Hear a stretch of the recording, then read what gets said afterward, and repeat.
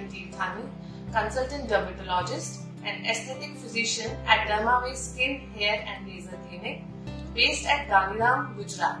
So today I am going to discuss with you about a very common skin condition, that is skin tags. So basically, what are skin tags? These are small soft growth hanging out of the skin. It's a very common condition seen in almost 50% of the adults. The frequency in males and females is almost equal. Skin tags are more commonly seen in obese individuals, diabetic individuals and those who have family history of skin tags. These skin tags, however, increases during pregnancy because of the increase in estrogen hormones. They appear in second decade of life, mainly seen in skin fold areas such as underarms, neck, eyelids and groin. These are soft, painless growth, pink color or maybe skin color or brown in color. However, sometimes these painless conditions may turn into a painful condition when these tags twist on itself, leading to the cut-off of their blood supply and they become black and painful. In the skin folds, because of the friction, these skin tags may become sometimes irritated and inflamed as well.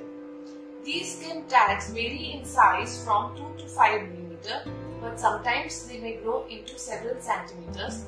The medical term for this skin tag is electrocautery. These skin tags are basically made up of blood vessel, collagen and overlying skin surface. The main concern is the cosmetic. So patient come with the cosmetic concern that these skin tags, I am not liking it, these are hanging around my neck or they are becoming inflamed and irritated in the skin folds. They pose no health problem. They never get converted into a cancerous growth.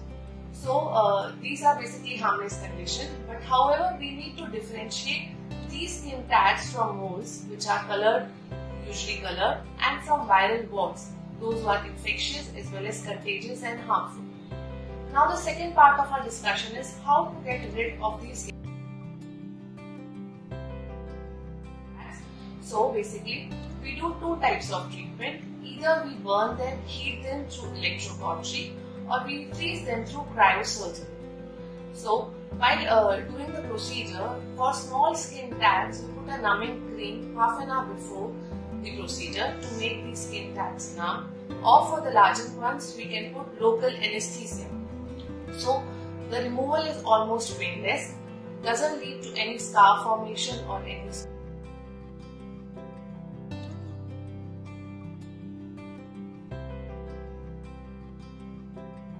Along with the physical removal of these skin tags, we also advise patients for weight reduction and for diabetes control.